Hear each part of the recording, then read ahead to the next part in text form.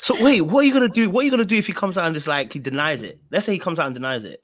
He can't deny it. There's no way he can't deny it. What he can do is he'll probably I know exactly what situation he's probably gonna bring up. And it makes me sad that he's gonna do that. But I mean I get it. He feels like he has to defend himself.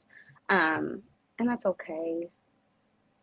That's okay. But he's not gonna deny it. He's gonna just try to tell his part of it. And he'll deflect. That's exactly what it is. He'll deflect. And I mean, again, like I get it. He's in a defensive mode. But I don't like that he's gonna use this situation against me because it's just. What situation? I don't know. What situation are you talking about, baby? Oh my God. What situation is he gonna use against you, baby? When we first got married,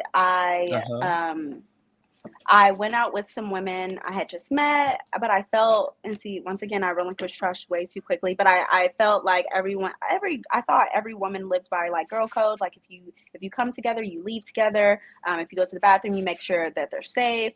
But these women didn't live by that exact code. And we were all drinking, and I sometimes, and this is why I don't drink. This is why I don't like to drink often, because I know sometimes I have a hard time like understanding like, okay, now is when you stop.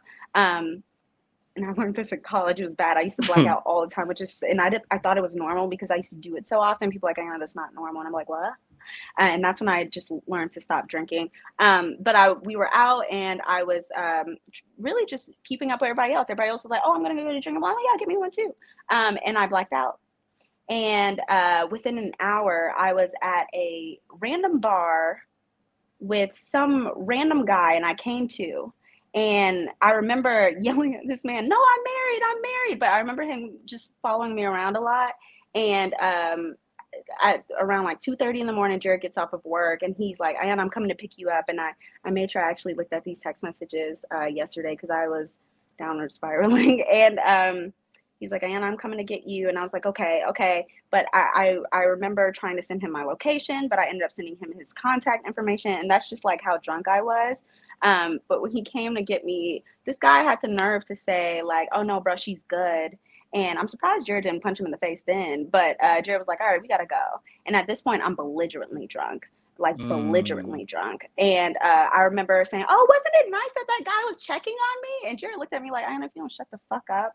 And then I was like, oh, I need to check on the girls. And then he got even more upset with me. He was like, why are you checking on these women who aren't checking on you?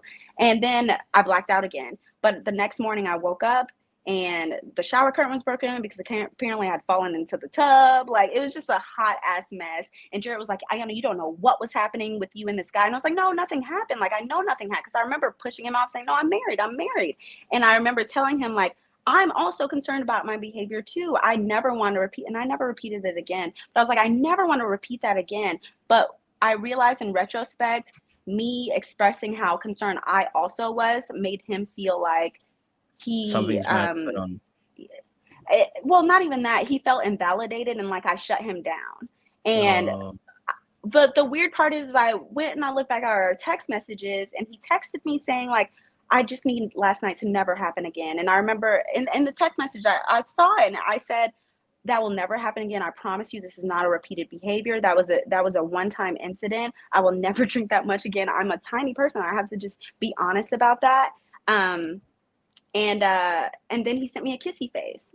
But then he didn't bring it up again until a year later when I asked for a divorce. And we were I asked my therapist for a couple more sessions. And I said, I just want to make sure like we have some closing out sessions, make sure we're coping well, making sure, everything's good.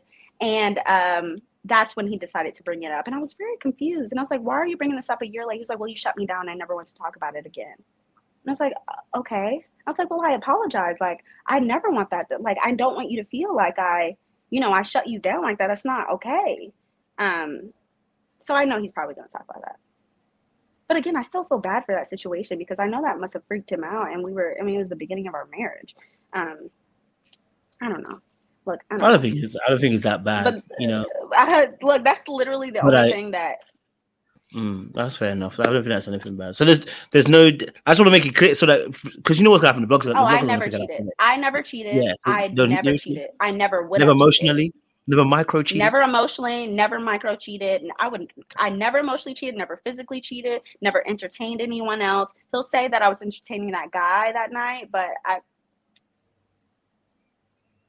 don't know. But I know that's probably what he's gonna bring up, which makes me really sad. And then he'll probably say I didn't support him enough. I wasn't patient enough. But that still doesn't give us. I was hypercritical. Look. Wait, sorry. Just make it very clear. So I want to make it. How long into the marriage did the cheating happen?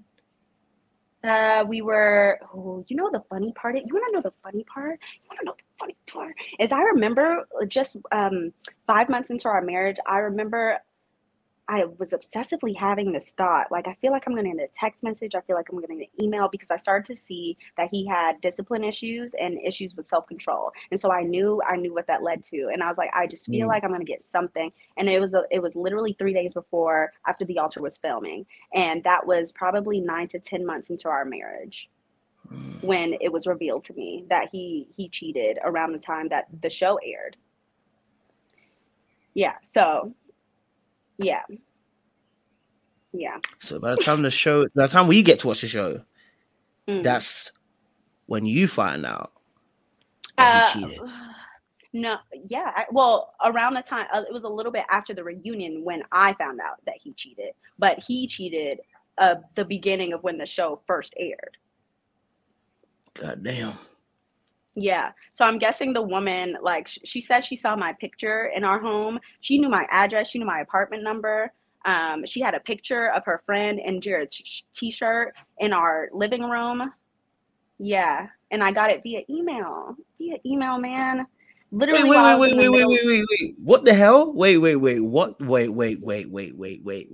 Yeah. Now, I know, Iyanna, you got to go soon, but listen, sorry, wait, before you do, because wait. What do you mean she knew all of this information, like she's out here scoping the territory? What do you mean she knew all this stuff? I'm so confused. How did she know? He brought her to our home. He brought her and her friend to our home. Threesomes? I don't know. Look, I don't know what his intention was.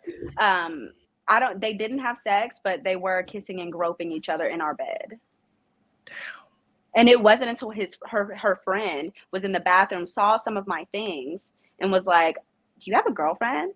And he drunkenly said, "I have a wife." And they said, "Oh, we gotta go. Yeah. It's not looking good, bruv. Yeah. I can't believe that. And he gaslit the hell out of me after that. But you know what? I don't want to speak poorly on the man. I don't want to speak poorly. No, you're not, baby. You're not. No. You're not speaking poorly, baby. You're not. You're telling the truth, and you're allowed to do that. Listen, I know exactly how you're feeling when you want to cover somebody, right? Because I'm in the same person. But the truth is the truth.